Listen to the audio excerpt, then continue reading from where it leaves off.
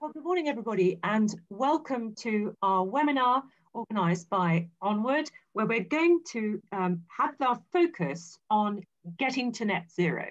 So the purpose of this event really is to highlight the opportunities and challenges of implementing our commitment to have a net zero economy. I'm Caroline Spelman. I'm co-chairing this programme of work with my namesake, Caroline Flint. And we will be part of a panel which look forward to taking your questions and thoughts. But it's my pleasure this morning to make the introductions to your panelists. And so, as I mentioned, Caroline Flint, a well-known figure in British politics and a lot of experience around Whitehall, having served under two prime ministers as ministers in 5 different government departments. But I think really importantly for this brief, I'd like to remind you of her role as Shadow Secretary of State for Energy and Climate Change. And I know that Caroline is absolutely passionate about this subject, and she advocates the UK adopting what she calls muscular economic nationalism. And no doubt in her remarks, she's going to explain to you how she sees that and what that means. We're also joined by an important practitioner in this area. So Guy Newey, from the Energy Systems Catapult. He's their strategy and performance director. He joined them in 2018 after being energy and climate advisor to Greg Clark. So once again, we have a panelist who's had a lot of experience in working in this area. And before that, he was a special advisor to Amber Rudd as head of policy. Important, I think, to remember that he was also, before going into politics, head of policy at Over Energy. So that's going to be a very important aspect of our work as a panel, which is actually to look at the implications for the high emitting industries and what we can do to make sure that they are part of the opportunity that a net zero carbon economy presents. And then we're very fortunate this morning to be joined by Kwasi Kwarteng, the most recently appointed Secretary of State to the Cabinet, but very important in his role as Secretary of State for Business, Energy and Industrial Strategy. He is actually, which Caroline and I will know is quite a luxury in politics, got the opportunity to implement some of the policies he himself was part of generating as Minister of State for Business, Energy and Clean Growth. But I must really thank Kwasi for joining us this morning, because to take up this opportunity this morning, 13 days into a new job, is quite hard. But it has released up Alok Sharma to do what he really needed to do, which is the heavy lifting behind the scenes to make sure we get a good outcome from the Conference of the Parties in Glasgow in November on climate change. And I know that Alok is already working really hard trying to get different countries to align so that we do get a good outcome, not just for the UK, but for the planet. So those are our panelists this morning. We're looking forward to what they're each going to have to say. They're going to have about 10 minutes each to make some personal remarks, and then we've got plenty of time for questions. And we've already had a number of those submitted, which are really good, interesting questions. So if you haven't submitted yours yet, there's an opportunity to do that on this webinar. But I'm going to hand over straight away to Kwasi so that he has the opportunity in his 10 minutes to give us his view about the opportunities and challenges of getting to a net zero economy. Kwasi, over to you. Thank you very much, Caroline. And of course, as you say, I'm fairly new into the job, but more importantly, and the reason why I got this job, I think, is I was Minister of State for Energy and Clean Growth. And in that role, which I devoted myself to for 18 months, we really managed, with a great team I have in Bays, great officials, really to put some flesh on the bones in terms of the net zero strategy. So we cast our minds back to June 2019 when the net zero legislation was passed. I was appointed on July the 24th, 2019. And coming into the department, we were very conscious of this net zero legislation. We were very proud of it, but there was still some degree of granularity, a lot of policy, frankly, that needed to be developed. And when I look cast my mind back to that time, I'm very struck by the fact that over the course of 18 months, we managed to feed in and help shape the Prime Minister's 10-point plan for net zero and for the green economy, the green industrial revolution. And also, which was an ally of that, was the Energy White Paper. And the Energy White Paper that was produced, that was published last month in December 2020, is the first Energy White Paper that the government has produced since 2007. And I've read the 2007 document, and you wouldn't believe, if any of you want to see how far we've traveled as a country, you should compare these two documents. I mean, the issues in 2007 were things like security of gas supply, international terrorism, threats to security. There's not a word about net zero. There's very, very little about climate change. And in that 13 years, we've really managed to shift the dial on this.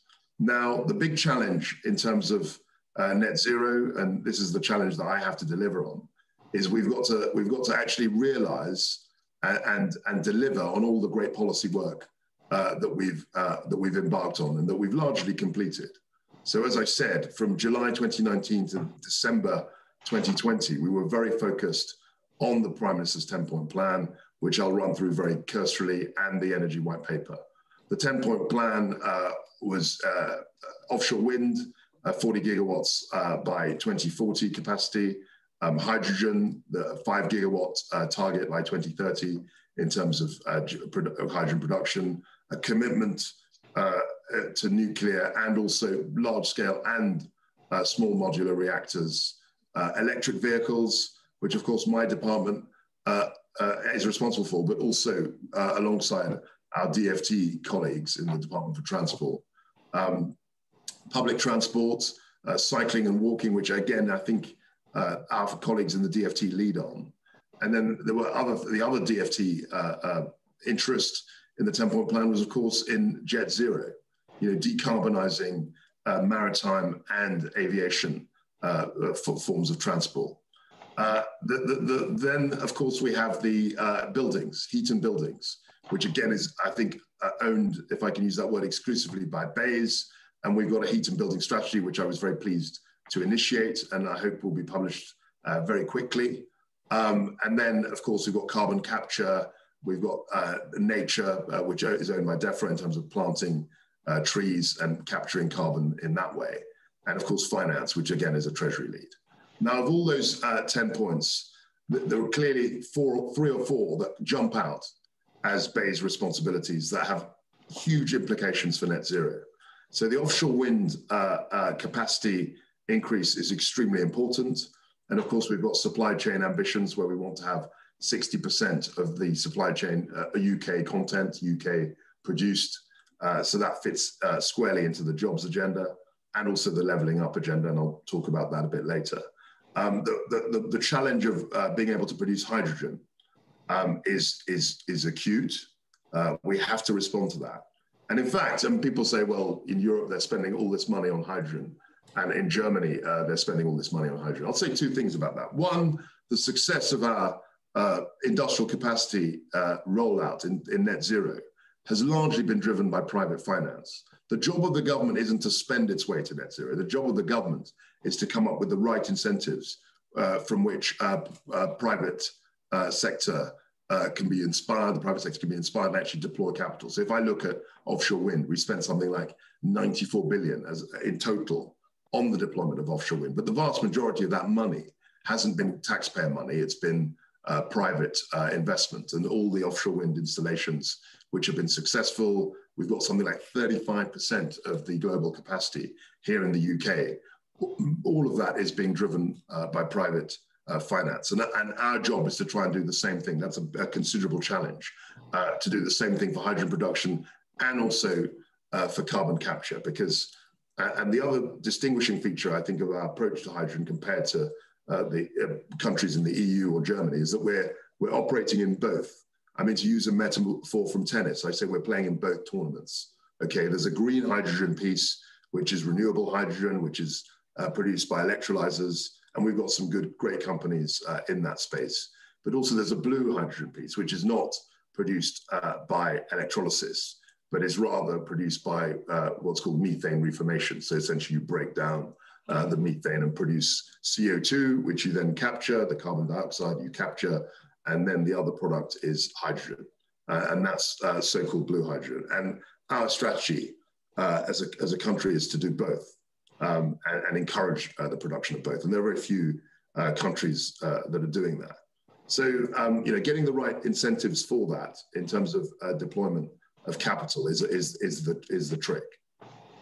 Lastly, I would just say that many of you will know about the government's levelling up agenda. And that's the idea, that stems from the idea that too much of our investment, too much of our focus has traditionally been on London and the Southeast. And that's a self-fulfilling prophecy, because the more you invest in London and the Southeast, the more productive it becomes, and the more likely you are to get a higher return. And this vicious cycle or virtuous cycle, depending on which way you look at it, has been perpetuated for decades. And it was very clear to me, and I was PPS to the Chancellor, Philip Hammond, for a couple of years. It was very clear to me that the Treasury model was always looking at return on investment, and it really privileged London and the Southeast, the most productive area of our economy. What we've tried to do as a government is to re-emphasize the levelling up agenda and the desire to invest in areas which have traditionally not had as much government investment as we would like. And of course, the levelling up agenda fits very squarely into the net zero agenda, because all the projects I've described, the hydrogen production, the carbon capture installations, the offshore wind and the manufacturing that underpins delivery on offshore wind capacity, all of that is situated hundreds of miles from London and the Southeast. And as Energy Minister, one of the great things, and unfortunately COVID has impaired this, but one of the great things I enjoyed doing as Energy Minister was traveling all around the country, going to Hull to see the Siemens Gamesa wind turbine factory, going up to Teesside to speak with Ben Houchen and discuss possibilities of carbon capture sites there, going to Grimsby and talking to ITM Power, who manufacture electrolyzers. All of these opportunities are in our traditional heartland areas and which have been neglected in the past, but which I think through the green industrial revolution can really drive growth and represent massive economic opportunity for people who live in those areas. So the green agenda and the levelling up agenda really meld together very effectively. And our job now is just to try and deliver these great projects and this great prospect. Thank you very much, Kwasi. That's almost exactly 10 minutes. Well done. And actually, the point you came to conclusion on is a wonderful segue into giving the floor to Caroline Flint. Just need to unmute yourself, Caroline, because precisely you are speaking to two former Secretaries of State who represented the Midlands and the North. So we're really pleased to hear you make that point. And of course, those are the initial findings of the research programme that Onward is working on. But let's hear from Caroline, all the way from sunny Doncaster. Thank you, Karen. We've had a break in the rain, thankfully. We've had snow and rain this week, and you're probably aware, Kwasi, about the concern about floods. And I suppose, again, something that we discussed today, we've always been a country that discusses the weather. But in the last, I would say, 10 to 15 years, the changes in our weather and the extremities of our weather conditions, making us think more closely about the impact of climate change on that. And it has become a talking point in communities, to be honest, for whom maybe talking about the environment in its broadest sense and climate change was not really top of their agenda. And clearly that's one aspect of this debate that needs to be tackled. I feel that, living as we all are at the moment, still in 2021, with the pandemic and the massive changes that's made to our lives and the sadness it's brought with us, with that, there is still within what's happened in the last year a sense of how our country can come together and make enormous changes on a national, local, personal and family level to tackle a major crisis. And clearly, whatever happens in the next 12 months, the consequences of this pandemic have had an enormous impact on our lives and how we live, but also importantly, as we know, the economy as well. And we're all thinking through about how we're going to have to think about reshaping our economy in light of that and creating wealth again to get us back to a better place. And in many respects, that does link into our discussions about getting to zero in the next 29 years. I think in one of our reports, we mentioned that actually it took over 30 years to make a decision about Heathrow Airport and the runway. I'm not even sure if we're still there yet. We've got 29 years to reach this target, and it seems a long time, but it's not a long time. And what we can learn, I think, from the pandemic is that when we are really focused on where we need to get to and what we need to solve, we can somehow marshal different types of groups, from politics, from science, from innovators, from engineers, from business, from community groups and organisations, to really put their shoulder to the wheel and make a difference. And that's the energy. That is the energy, excuse me for using that, that we need going forward. I think we found that people are able to make huge changes. And by 2050, people and businesses are going to have to move mountains to make jobs, homes, and how we live much cleaner, to stop our planet overheating.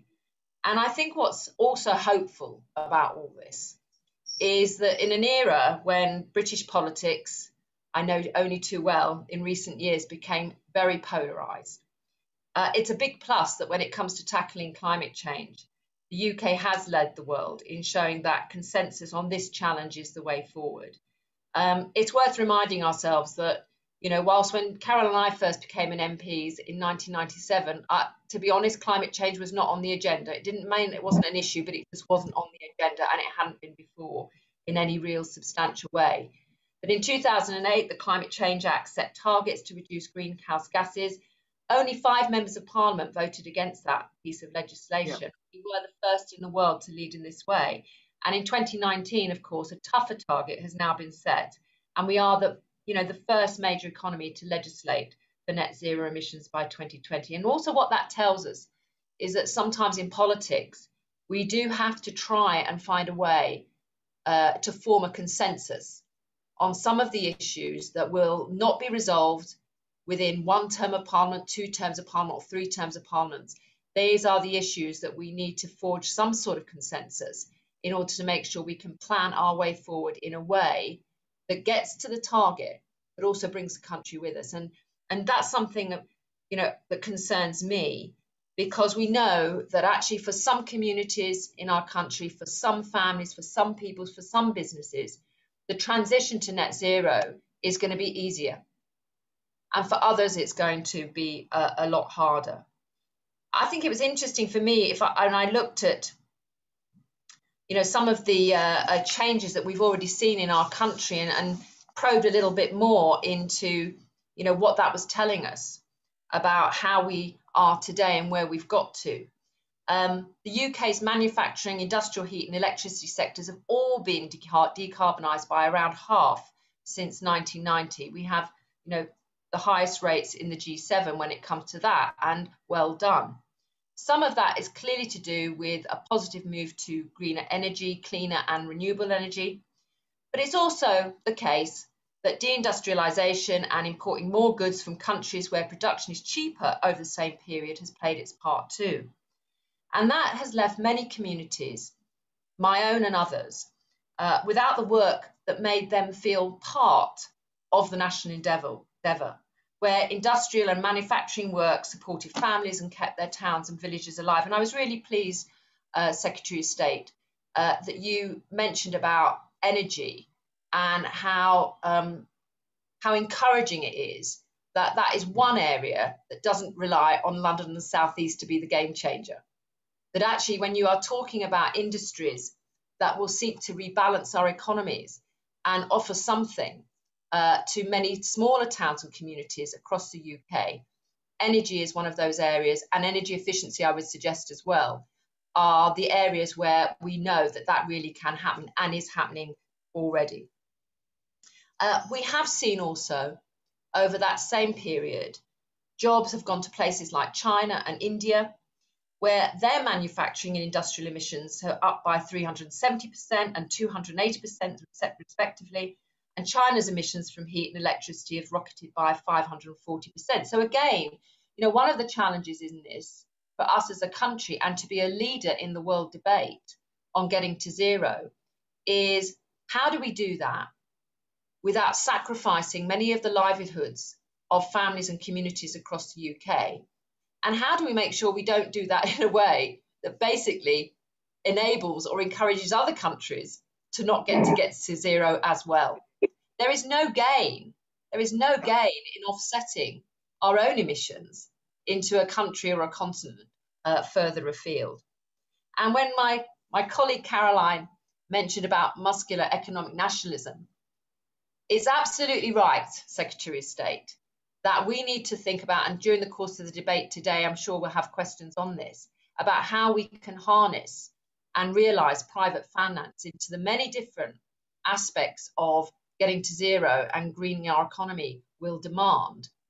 But it's also the leadership and the leverage that government has to make a difference as well in these areas, about how we task our universities and others and support them to do the detailed work from making a dream a reality, from making sure that in government, when it comes to tax credits, that we're actually infusing and initiating people to take that next step in greening their business and their firm and retraining their workers.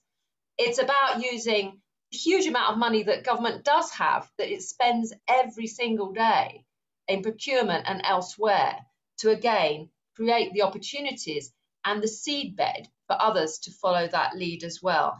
And therefore it will be a public-private partnership in many respects that is going to be the need to make this become a reality and happen. My community that I represented was built from coal, but I never doubted the need to press forward to create a cleaner, greener future. Some in the green lobby, I think when I was Secretary of State for Energy and Climate Change, often felt that they needed to be punitive in how they treated people living in energy-busting homes or working in energy-intensive industries, relying on diesel cars to get from A to B. I think it's worth reminding ourselves that not everybody lives in a city with 24/7 public transport and can make congestion charges and parking fees pave a new way of living. I used to despair at the lack of understanding about those who don't live in or have the means to make their homes more energy efficient. People who, even if they wanted to, couldn't dream of affording a hybrid, let alone an electric car. And even if they could, there is no electric charger within walking distance to their home or workplace. It's why I championed fairer bills as well as saving the polar bears, why I argued energy efficiency to be an infrastructure priority. And as you said, Minister, a green industrial revolution is exactly the sort of language we should be using, but it can't be a middle class one that lays waste to the jobs of communities in the one I represented. I was really relieved to hear on her 18th birthday, Greta Thunberg say she'll never tell anyone off for flying. Some people tuning into this might think that is a terrible thing to say, but part of it is every sector of our economy is going to have to become greener, but also the messaging we send out mustn't be one that for many people, for their one flight a year on a holiday, it seems far off these days in a pandemic and lockdown, is the one thing that they look forward to on a yearly basis. Those people need to feel that tackling climate change is an opportunity and not a threat, and that's where I want to go to next. It is a real opportunity here to take stock of the way our industry and manufacturing has declined over many decades, and how actually by embracing climate change and the innovation it brings with it, we not only can sustain jobs, but in a cleaner, greener way, but create new jobs for the future. And within that, across the piece, there's a real opportunity to meet the needs of those communities described as red wall or left behind. Many years ago, Caroline and I, as new MPs, established the first all-party childcare group. We discovered that there was a beer and caravan group. I think they still exist today. Probably. Childcare was not there, hard to believe, I know. And I'm really delighted to work with Caroline again with an array of experience across our steering group. Look, we know that there are many voices in this arena and many expert voices in areas for whom I bow to their expertise and experience. I think what we hope to do is harness the thinking and ideas to achieve net zero without sacrificing tens of thousands of jobs, and where jobs are lost, how we can retrain those workers for new homegrown greener jobs. It is really important that we recognise that whilst political parties will have their own ideas, and that's good, that we have great innovators, scientists, manufacturers and engineers already stepping up, that we need debate and we need to stress test those ideas. But also importantly, I'll end on this, sometimes we do need to create lasting policy, a consensus on those fundamentals to truly make a difference. We wouldn't have a state pension scheme or the NHS today without that. And today we need that consensus building to tackle social care, but also to tackle getting to zero. Stop and start is not going to work over the next 30 years. But above all else, Minister, we need to be successful in not only delivering net zero, but taking people with us from every community across the UK. Thank you very much, Caroline, indeed, for that. And, really, I would echo everything you said, and that of itself demonstrates the political consensus that exists around the need to decarbonise our economy. I'm going to come to Guy in just a minute, but I just wanted to put some challenges onto Kwasi's radar screen, especially because we know, Kwasi, you are well versed in this subject, but there's the research by Onward already shows some very important geographic challenges. They're right down to the granular level of constituency by constituency, which are going to be the most vulnerable if we move to when we move to net zero, and which actually are the least vulnerable. And very important, as we've already highlighted, the Midlands and the North, the manufacturing heartlands of the United Kingdom, of course, have a huge number of jobs at risk. Almost half of all jobs at risk are in those places, which by coincidence happen to be the politically volatile red wall seats. So that's an added piquancy for any politician viewing this. But I'm so glad Caroline touched on the rural-urban divide. I've already seen some really good questions coming in on this webinar about what can cities do, what can local government do. What I think we can't gloss over are the very big challenge in rural areas where there isn't the public transport network. There's virtually none to speak of, and not one that you can easily sustain a living from. And also, we shouldn't forget, one of the high emitting industries is agriculture. So, as a former DEFRA Secretary of State, I would say to Kwasi, don't forget the huge challenge of trying to produce food. Tractors are powered by diesel, and battery technology is moving, but hasn't yet managed to crack the code on HGV and high energy traction that we use hydrocarbon fuels from. So we've really, really got to think about the challenge for agriculture and all the industries that depend on that. Fishing is another industry that's very vulnerable as we move to a net zero economy. Marine fuels are hydrocarbons. And again, high traction, these are big technological challenges. When we come to Guy and we start to think hard about industry and its need for mitigation, we need to think about these particular cases. But two more I just want to mention to you, Kwasi, critically important for the car industry, which is the biggest employer in my area. There is a global race on to be the first producers of affordable electric cars. And to achieve that, there needs to be major innovation in how they're powered, in battery technology. And the UK is really up against the challenge of large car producers around the world also trying to effect that huge transformation in their industry, and to do this in the context of COVID and the economic pressure that's causing on the consumption of goods like cars. And then the second thing, just to put on your radar screen, is it's fantastic opportunity. Getting net zero heat is one of the biggest challenges. It is easier, as you described, to move to different low carbon or zero carbon energy sources. But at the moment, the 25 domestic dwellings in this country would need about £10,000 worth of investment per dwelling to get them to net zero. But the average level of savings of people in domestic dwellings is no more than £1,000. So there is a huge challenge, but also a huge opportunity, because a veritable army of people would need to be retrained in order to adapt our housing stock to net zero. So that's why with Caroline, I share the optimism that getting to net zero brings opportunities, but I also share her concerns that it doesn't fall disproportionately geographically on those least able to transform through it. It's the mitigation we're going to need. Now I'm going to move to Guy, who has patiently waited. And Guy, yours is the floor now for your perspective.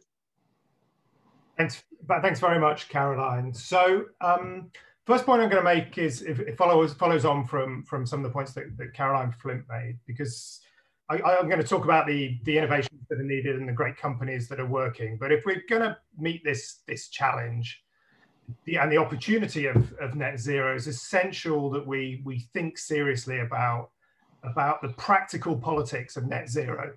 I don't mean the kind of helicopter politics which tends to dominate the debate. Should we have net zero by 2050 or 2045 or 2036 or what's going on? It's the real retail politics. How do you get real consent for the changes and transition that's going to be required? Because, you know, we can all see polls that say that 75, 80, 90% kind of support for net zero as a concept. But our work, when we look in detail at what consumers and people actually understand, will say that 47% of people don't realize that their boiler is contributing to climate change.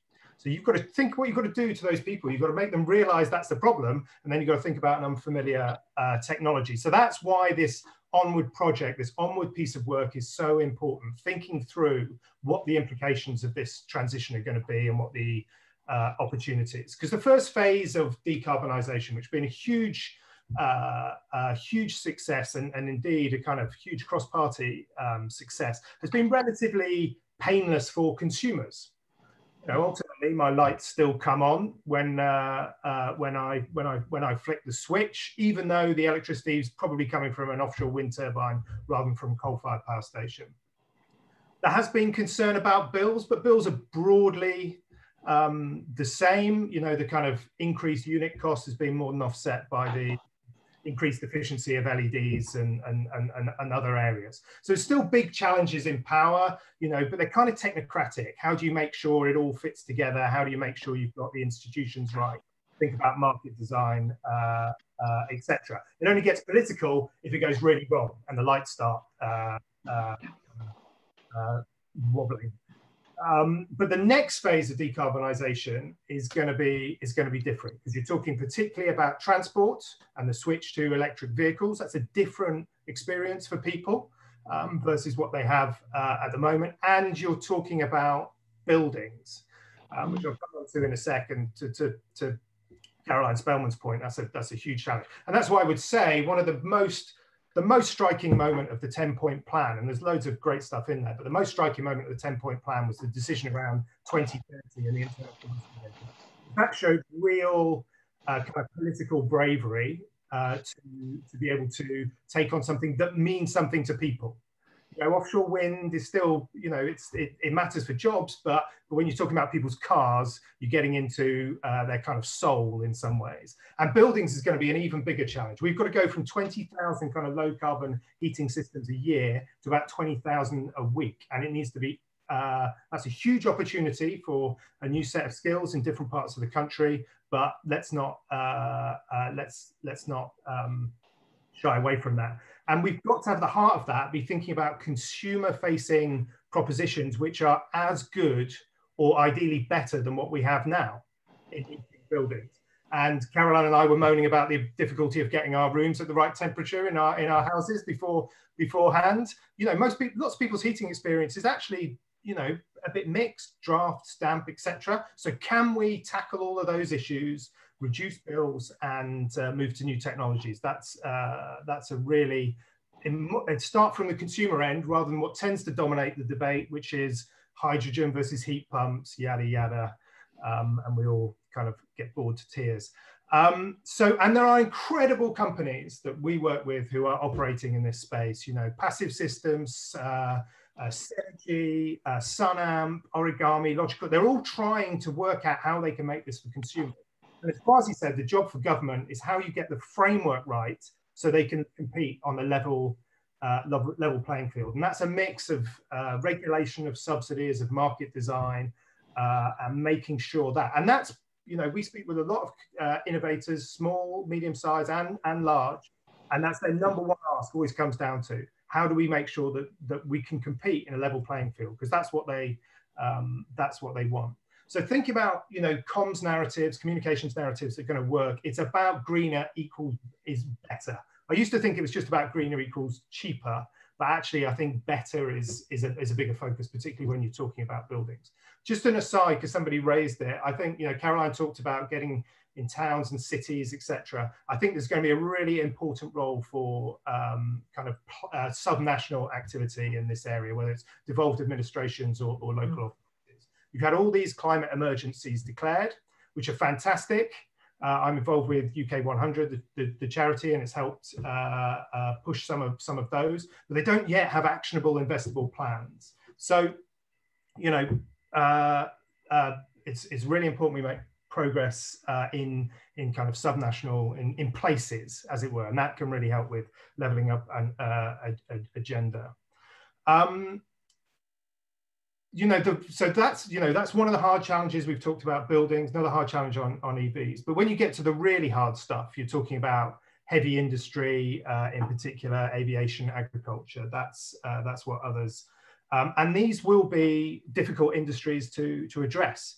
And the danger is, as Caroline pointed out, one option is we achieve decarbonisation by them all going abroad, which is absolutely unsatisfactory for everyone, because it won't reduce emissions particularly, it probably increase them, and it won't help with jobs. So how can we think about those industries? What's a kind of important way? Because we need to give them an innovation path, which is going to be important. So first of all, it's probably working on a sector basis internationally to build a consensus around it. In the same way we've had coal, kind of Powering Past Coal Alliance, which has built consent on different countries that are going to go well. We need the similar alliances for cement, for chemicals, for steel, thinking about that way. We probably need to get serious about border tariffs. And post-Brexit, that's a really interesting kind of trade question, which needs to be worked through, because people shouldn't be punished for doing the right thing on climate. And I mean that at a national level and an individual level. But there is a huge UK opportunity here, and that's why lots of the work that the Minister talked about in the 10-point plan is really important. The support for hydrogen, the support for CCUS, etc. They will need support to start this journey, because Britain's role in this, everyone will always say, oh, well, you're only 1.2% of emissions, but the role here and the political drive has got to be around setting a compelling example to the rest of the world about how to decarbonize. It has to be something that other countries look on and go, oh, I thought this was going to be really painful, but look at these, these new companies that are sprouting up, as well as supporting people who are going through that transition. Thank you. That's a really positive note to end on. And just to sort of underline that, of course, the UK will need a good outcome from the Conference of the Parties. And that means, Guy, possibly a border tariffs, who knows? But Kwasi will no doubt have some reflections on that. Now, the next stage of our webinar is that my namesake, Caroline, is going to host the Q&A session. I'm hoping that, Kwasi, you can still be part of this for as long as you can. But you've got a good long chunk of time now. Caroline, over to you. Thanks very much, Caroline. And we've had some questions come before, and there's some popping up on the screen that I'm looking at now. So I'm going to read them out. And I don't want the Secretary of State, but I do want you to take a full load of these questions. But I'll also ask Guy and Caroline to offer some of their comments as well, to give you a bit of a breather Secretary of State. So I just have to warn you that I've got to go at midday at noon. So, all right, okay, well, they'll all come your way in the next 15 minutes in that case. Okay, fine. So let's start with a couple that we've had, because you raised it in your contribution, Kwasi, about finance. And we've had a question from the Association of British Insurers, and two, in fact, which is about the financial services sector and insurers, and that, you know, the potential for reforms that will make it easier for insurers and long-term savings to invest more in green infrastructure. How do you see that happening, and how could the government maximise the impact of such increases in investment? So I think sorry, this has been raised with me before, and one easy example to cite is the rules around, or the way in which local authority, local government pensions are structured. So currently we had, and thanks to George Osborne, he did consolidate a lot of these funds. So in the past, you had all these different local authorities that had pension funds. And of course, you got lots of smaller buckets. And if you've got a small pension fund or a small investment fund, it's very much harder to access investment in green technologies than if you're part of a much bigger fund.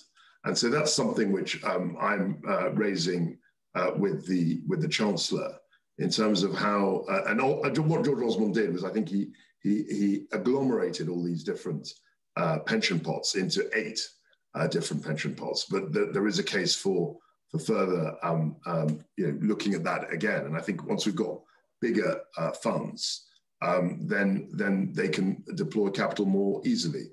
The other thing we have to do is, and the Chancellor announced this, is the National Infrastructure Bank. I think the National Infrastructure Bank, which will be funneling investment into these projects in much the same way that the Green Investment Bank did, will also, I think, create more liquidity in terms of being able to invest in green projects. And the other thing we have to do is actually have green projects. So it's all very well saying, you know, we want to have them, but unless we actually produce them and boots on the ground, then a lot of finance won't be able to be invested in it. So there's a bit of a chicken and egg thing in that. But there's no doubt in my mind that the real successes that we've had, particularly in offshore wind capacity building, have been through private investment, through unlocking private investment. There's no government in the world that could invest that much so quickly in offshore wind technology.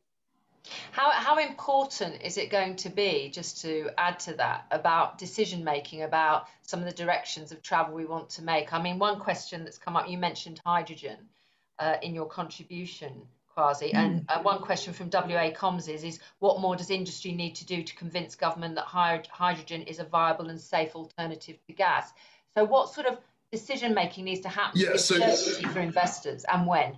That's a great question. So there's a consensus that hydrogen is going to be a big part of the decarbonisation story.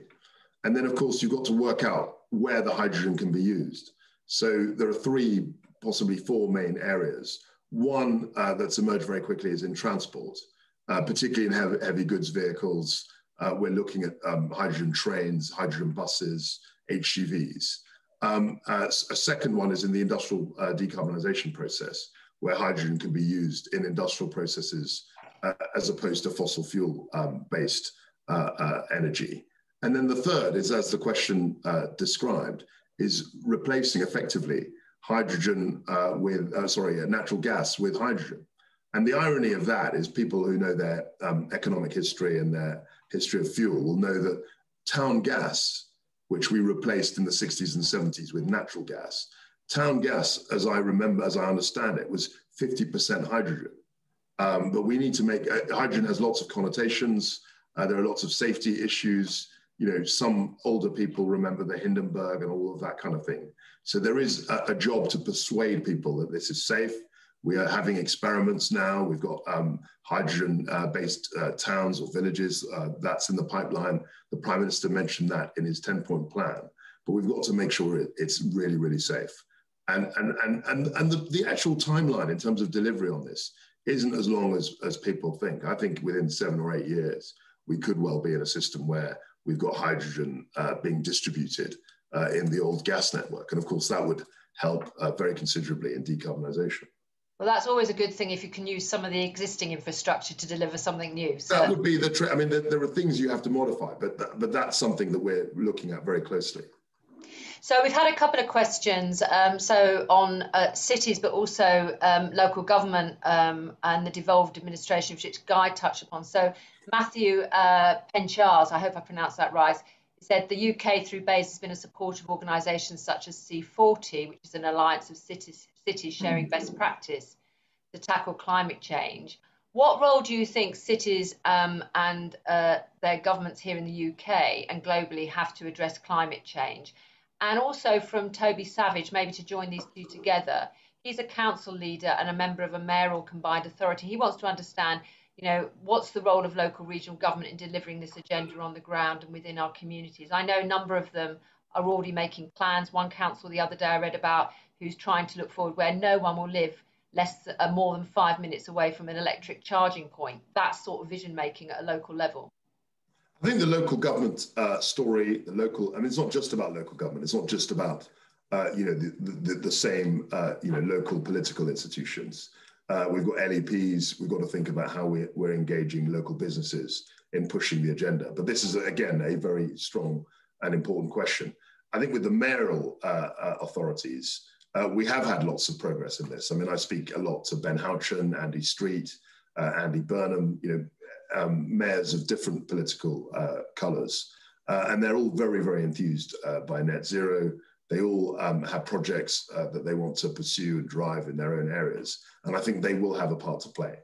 Now, where you don't have mayoral, local mayors in that way, the mayoral authority, you know, we're going to have partnerships with other local authorities on a smaller, that are less extensive. And there are lots of different ways that we're looking to try and promote this. You will know that with the UK Shared Prosperity Fund, you know, we're in discussions about how that will be deployed. You know, MHCLG, I'm speaking actually to the Secretary of State about this very issue this afternoon. We don't have a definitive plan as yet because it's an evolving picture, but there has to be some local involvement, as you say, in pushing net zero, partly because it's only at the local level that you're going to get the buy-in, or it's easier to get the buy-in from communities at a local level than just as a national message that people like me would be promoting. Thank you. Carbon border tax. What's your position? The government's thinking about that, and could that be something that would become a subject you'd want to lead on at COP26 in November? I mean, these are fabulous questions. I mean, this is exactly the kind of discussion that I think will be taking place at COP26. But of course, the issue with carbon adjustment taxes is that it doesn't make sense really to act unilaterally, because let's say if we were to impose some form of tariff on carbon products that have been essentially made through excessive carbon emissions, if we did that unilaterally, all that would mean would be that the products would be sold in other jurisdictions and you wouldn't actually get a net reduction in carbon emissions. So I think, and I've expressed this on the floor of the House, we had a debate when I was a Minister of State precisely on this issue. I think there has to be a more international agreement on how to treat carbon that's traded across different countries. And I know that, you know, counterparts in the EU are looking at this as well, but I think there has to be an international agreement. Some people would disagree. They would say we should go out unilaterally and put tariffs on high carbon emitting products, or products which have used high carbon emissions. But I think an international approach is the best way. And on that, I think it will be part of a serious discussion at the COP26 this year. Thank you. That question, by the way, came from Hannah Dillon from Zero Carbon. Good. Now, I've got a question here from Rebecca Zeitlin, who talks about, in terms of incentivising private investment in green technologies, a lot of money invested in R&D through Innovate UK's excellent programmes, but some of the technologies needed to drive decarbonisation struggle to find funding through the financial markets. They're not mature enough or profitable enough yet for private finance, but they're too mature. They're stuck between a rock and a hard place. They're too mature for R&D funding. Can government provide the catalyst to change that? I think we can. I mean, if you take one example, and this was something which all of us, I mean, both Carolines, we were all in Parliament between 2010 together and I can't remember, 2019, I suppose. And you will remember how offshore wind took off. I mean, in 2010, when I arrived in Parliament, offshore wind seemed almost cranky. You know, a lot of people were very skeptical about it.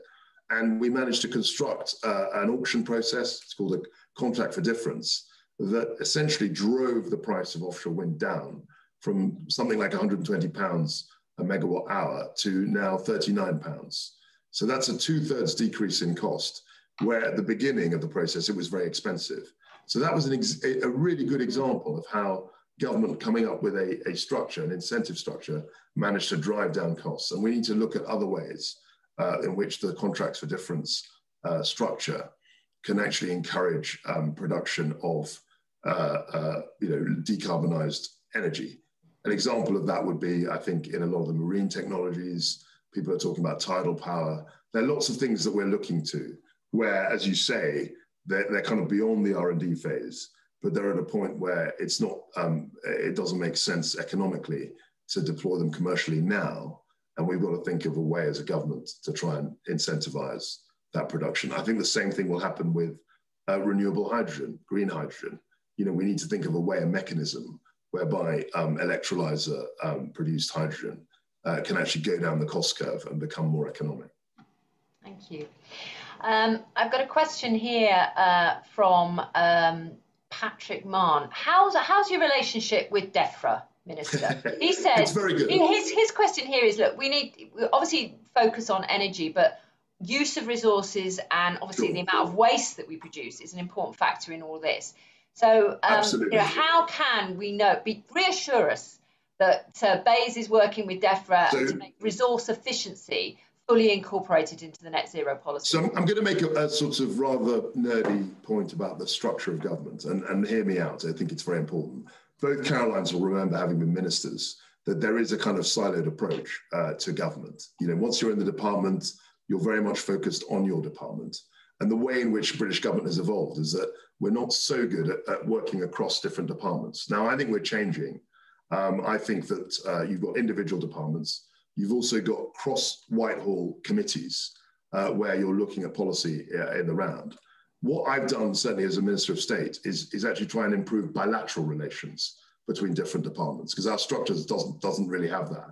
You know, so I established a forum with the Department for Education on green skills, green jobs, where there's clearly a synergy between the green agenda that we pursue in BEIS and also the skills agenda, which the DFE owns. Similarly with DEFRA, you know, we talk about things like offshore wind deployment, where there's a huge issue in terms of building offshore wind and the environmental impact on birds, on mollusks, on sea life that has. But you identify an issue.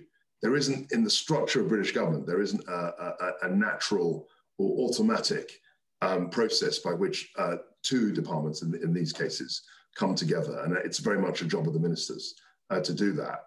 And as Secretary of State, and certainly as Minister of State, I'm always looking to make good bilateral relations between our department, BEIS, and others. And I think Guy, or someone mentioned the fact that we're working very hard with the Transport Department, because clearly with EVs, that's an area where both BEIS and the Department for Transport, and also with the Jet Zero, we set up a Jet Zero Council, which is looking at sustainable aviation fuels. You know, those are areas where those two departments, in this instance, BEIS and Transport, can work together.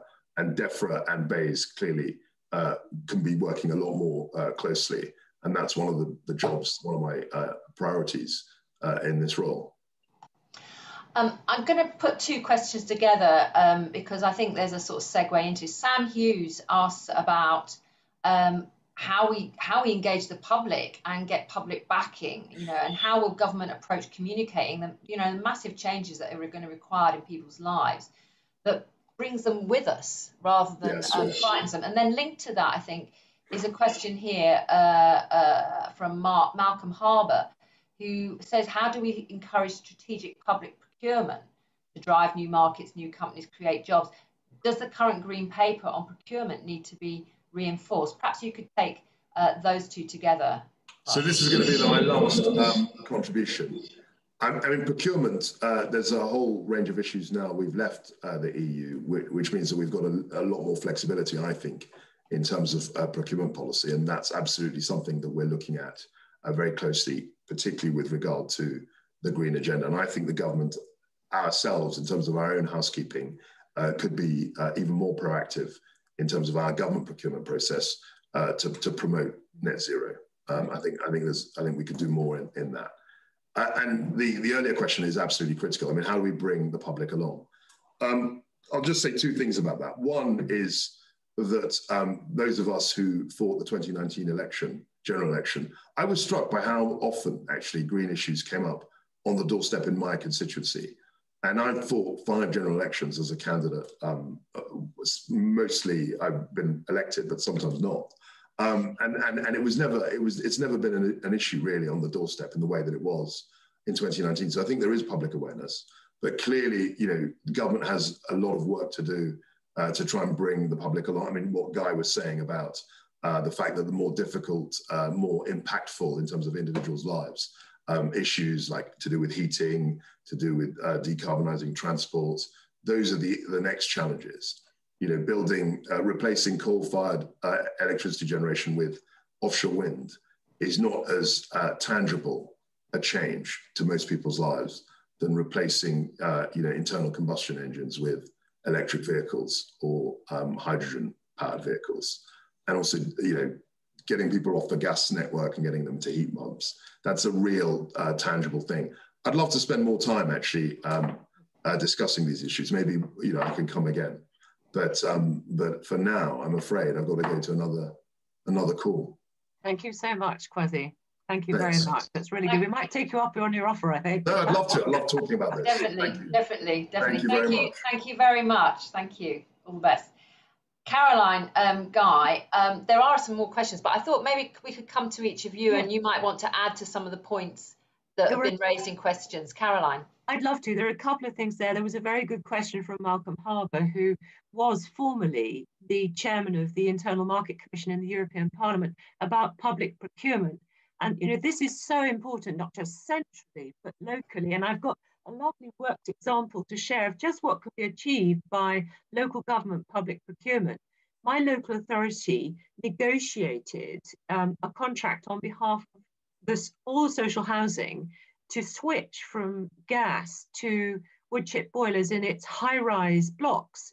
And this arose, of course, from the funding in the windfall tax. That was the source of the funding. But nonetheless, the ability of a local authority to negotiate a huge change and to move away from carbon to a carbon neutral source. And one of the silver linings was the energy bills of the tower blocks, which were also fitted with double glazing and thermostatically controlled radiators, reduced by half.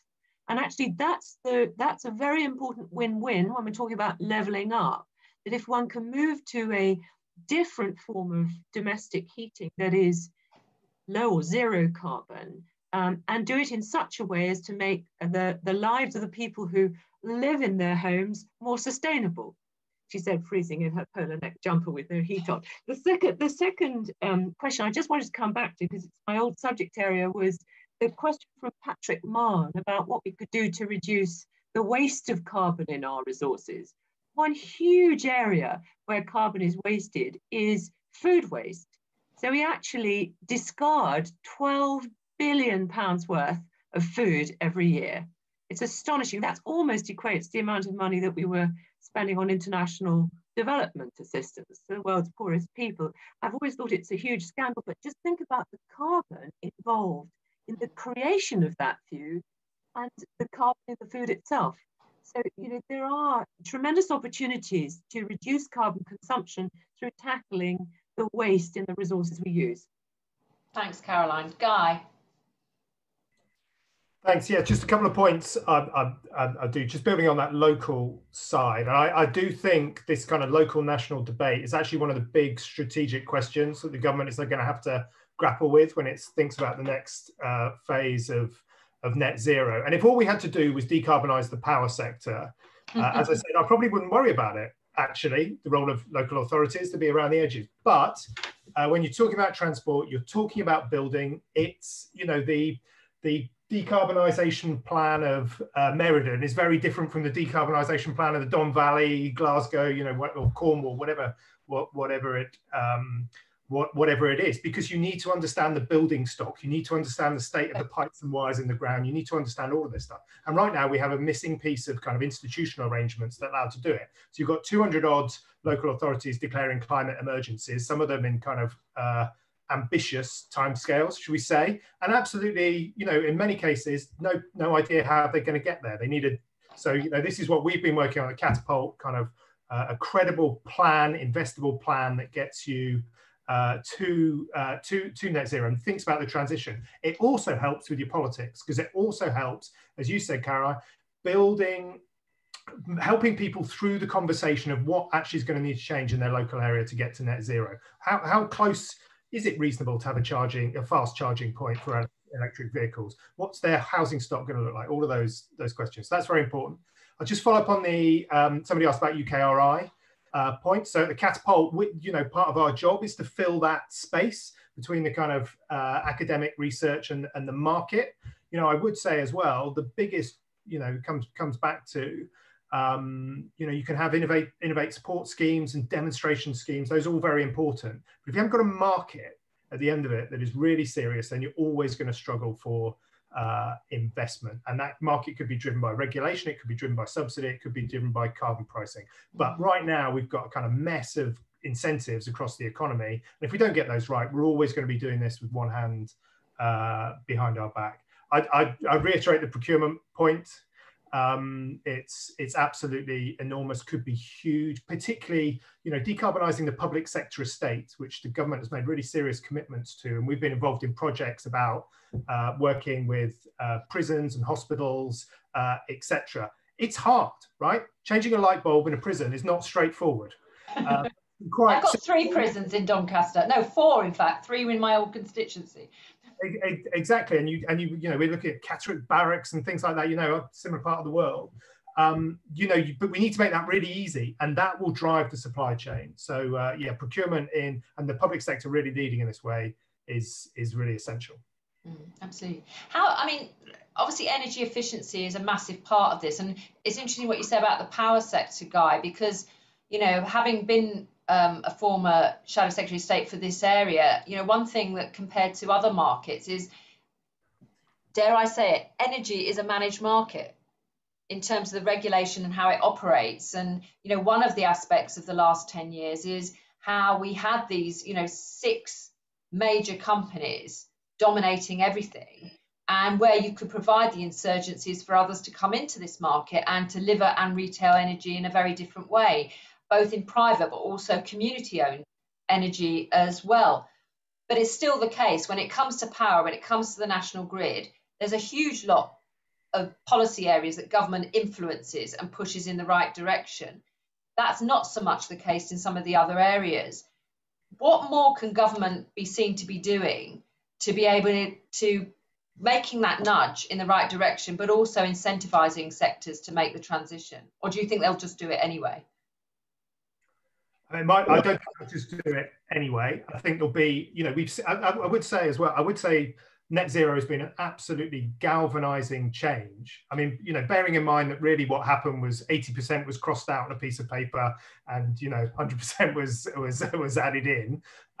It's just changed, you know, and we're talking to companies all the time, and they're, you know, everyone is looking, both from the finance sector to every other sector, about what it means for them. Partly because lots of them were kind of hiding in that last 20%. They're kind of thinking, oh, that's someone else's problem to worry about. But now it's everyone's.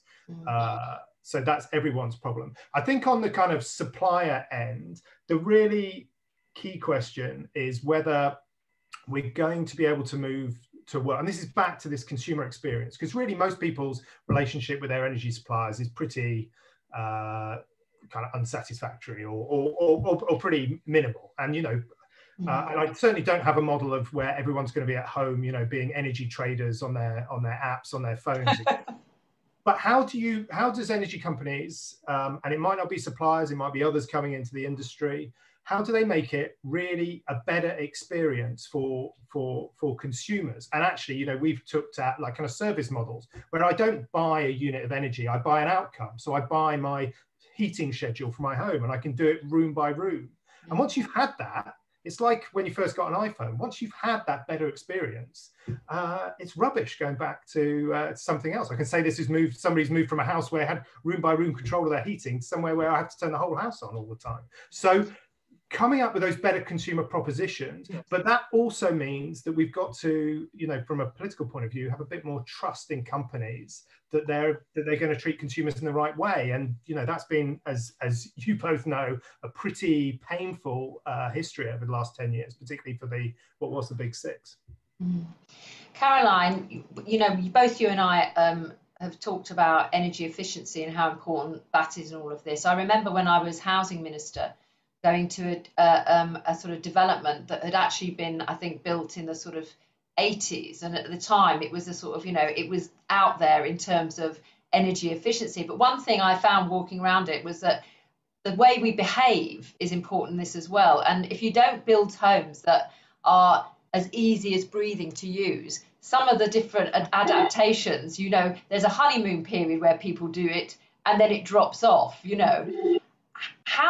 Where do you think we should be going on the energy efficiency? There's not a street I don't go past that doesn't have solar panels on its roof these days. But there's a huge number of homes that are desperate retrofitting. Where is that going to fit in along with, if you like, planning and building standards that will demand new homes to be built in a different way? Yeah, well, I agree with you. And having been a housing minister, you will know that actually there's been quite a lot of foot dragging in terms of the available technology, a resistance really in the construction of new buildings to incorporate that into buildings. I was astonished how many public buildings are put up without renewable energy features. I mean, I can't believe it's been known for so long that it's going to go in this direction. You're building a school, which if you're lucky is going to last you, certainly a lifetime, hopefully a century, and yet built with no renewable energy features at all. I can't believe that is still possible in modern Britain. So the key must be in the regulatory framework that the construction industry operates in. I used to have an adage when I was Secretary of State at DEFRA: we need to make it easier for people to do the right thing. So if in fact it's baked into the way your home works, and you know, particularly if, like my former constituents, you can with your own eyes see that your energy bill has halved, you're going to align some very important goodwill behind changing our lifestyles to do things in a different way. But if we carry on throwing up homes that are expensive to heat, that rely on traditional forms of energy and water conservation, then we're actually putting an obstacle in the way of the consumer who wants to do the right thing. So I think that, you know, wholesale look at those building regulations, even though there might be resistance, it's got to be aligned to our legal obligation to be a net zero carbon economy. So, you know, these things do need to change, and new technology is coming on stream all the time. You know, we need to help those industries innovate. Well, it seems to, in my view, that we're going to have to think more creatively about what systems of finance people can use where they're not going to be supported by the state. I mean, obviously in social housing, homes were transformed when they had double glazing put in and new boilers and kitchens, you know, sort of the everyday things that are really important to people's lives. But the Green Deal was not as successful as people hoped it would be. It didn't inspire, the communication strategy didn't work, and getting the finance wasn't there. And in other countries, Germany have run similar systems, which seem to work a lot better, and often they operate on a regional level. So there's a much more direct contact with people and what's going on in communities. Is that an area in terms of sort of access for domestic users to green finance to make the improvements they need to make? Going to have to be something that's going to have to spend more time on, because it didn't work under Green Deal. Guy? Yeah, I'd just say one of the things that really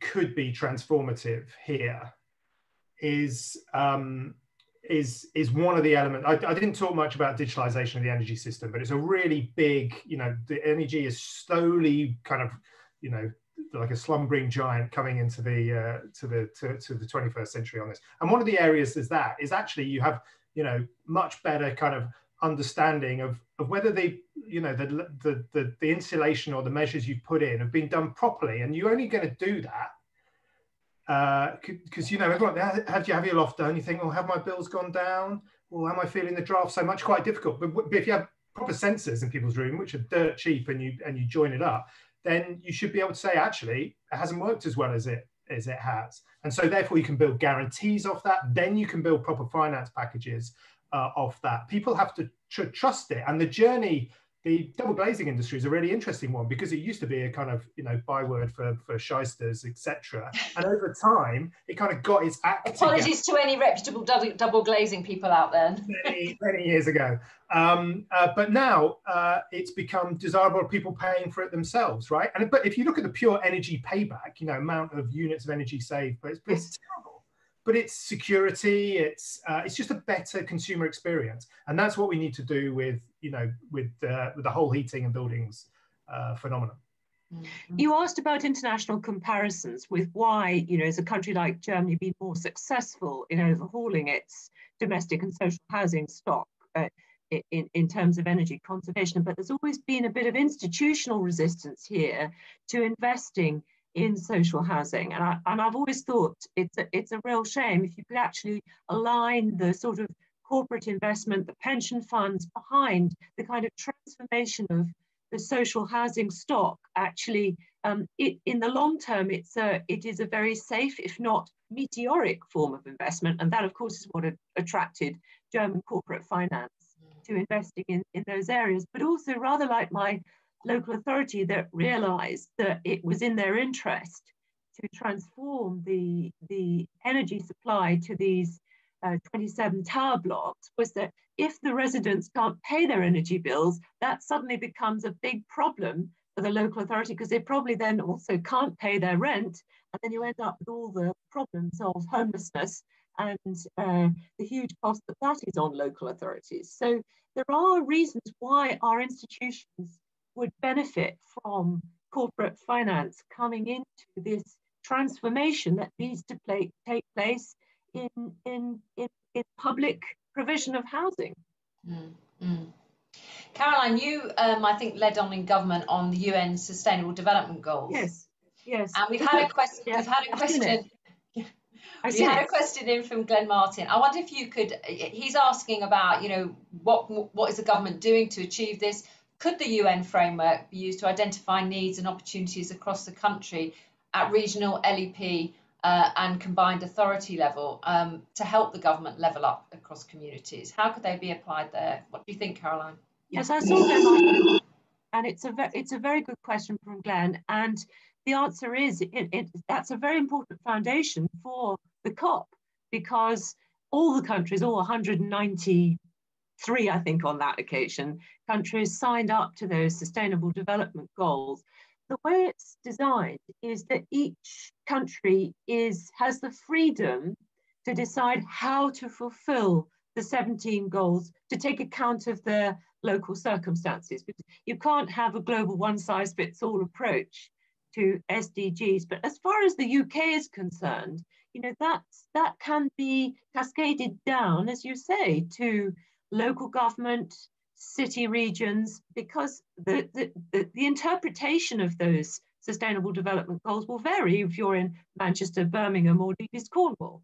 So it's important to get the local interpretation. But another thing that came out of that successful UN conference in Rio, where SDGs were decided upon as a very important successor to the Millennium Development Goals, is that actually the UK drove an initiative and put into the text that the UK wanted to see, and this was supported by companies in the city, mandatory reporting for sustainability.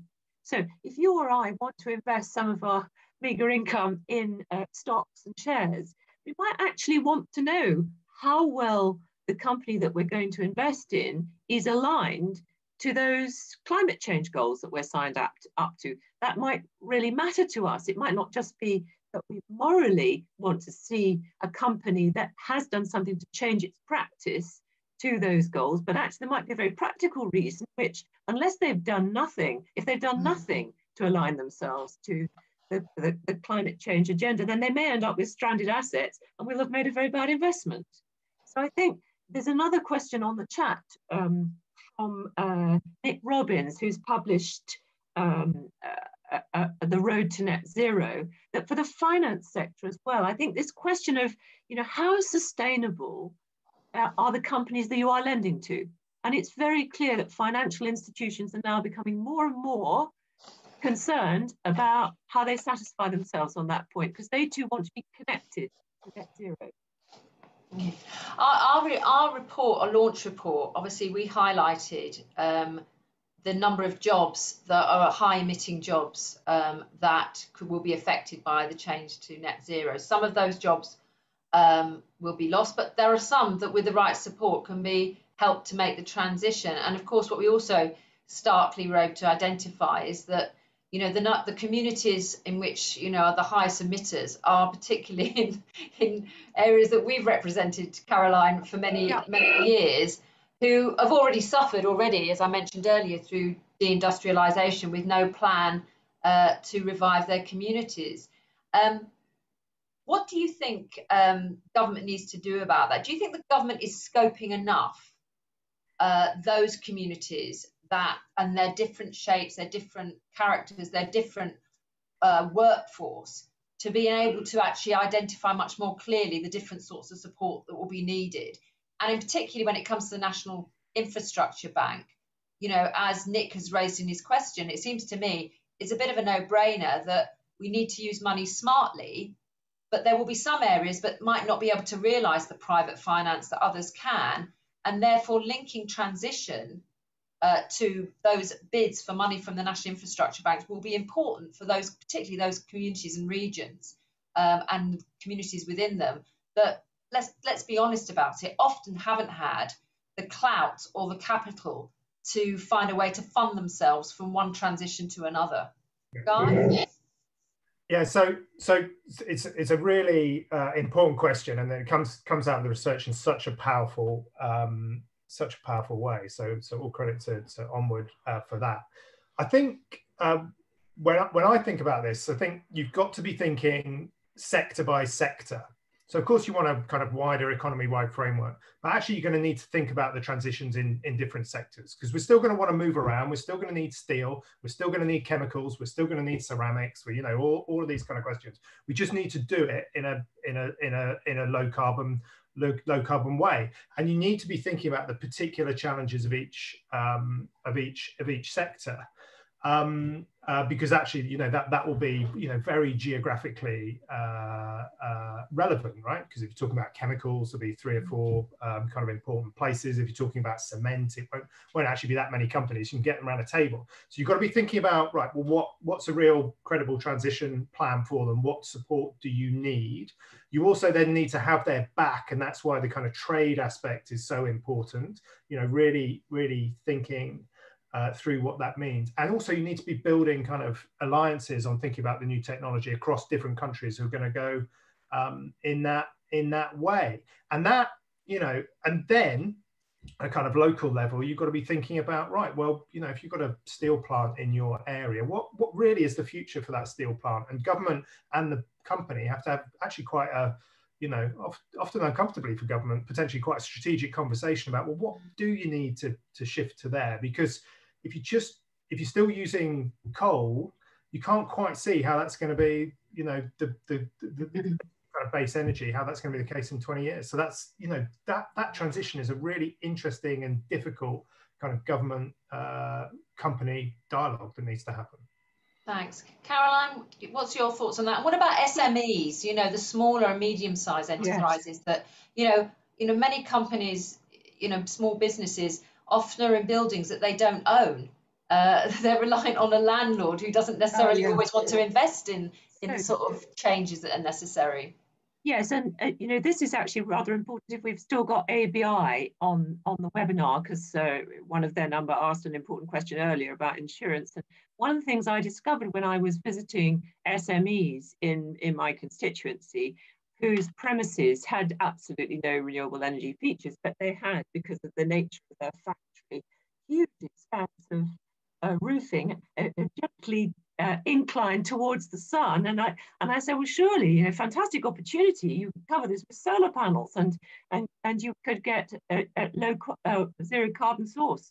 But they explained to me that as tenant, not landlord of the building's insurance would be invalidated even if their landlord allowed the solar panels to be adhered to the roof, which the landlord wasn't prepared to do because of the structural risks involved. I mean, it makes you want to tear your hair out. And I guess a lot of people watching this webinar, that's quite a lot of different entities who would need to align behind the transformation of that potential in our communities, because there's an awful lot of roof space with nothing on them. But I also wanted to pick up from your original question, this business of the transformation of skills. I mean, we shouldn't kid ourselves. We're not starting our road to net zero on a level playing field. We start from a position where the skill set in different parts of our country is very variable. And the lack of educational achievement sadly often correlates with post-industrial communities. And yet, looking at some of the questions we've had this morning, which have come from council leaders or those who are involved in the running of their combined authority, the interesting thing is central government has devolved skills to the metro mayors. And I think that with the resources to go with that, there is the opportunity through the cities and the city regions to drive the transformation in skills that's going to be necessary, so that folks who today maybe don't have much in the way of potential job opportunities, they can be caught in together with those who have well-paid jobs at the moment, but are at risk of losing them through our quest for net zero. And I think that the devolution of that reskilling and retraining together with central resources is going to be key to making sure that people don't lose out. That is perfect timing, may I say, Dame Caroline. We've come to the end of our webinar. Thanks, Guy, very much. Thank you, Caroline. Thank myself as well. And thank, importantly, Secretary of State Kwasi Kwarteng for coming along, because obviously he's only been in the job 13 days. We have a call for evidence from incumbent industries for the project that we're working on. For all of you taking part this morning, I hope we've tried to cover your questions as best we can. For those we didn't, I'm sure we can ask someone from Onward to have a look at them and maybe get back to you, or pass them on to the Minister for that matter. Lots of voices in this debate are needed. There's a lot of heavy lifting to be done. And I think, Caroline, Guy, I think we would say that, you know, one thing again that we can think of positively is that it looks like America is going to be back on board for being part of a constructive debate. And that bodes very well for COP26, in which we want to play our part, but all the people listening in today and viewing in today, but also around the world, want to see work. Thank you very much, Fred. Thank you very much, everybody. Thank you.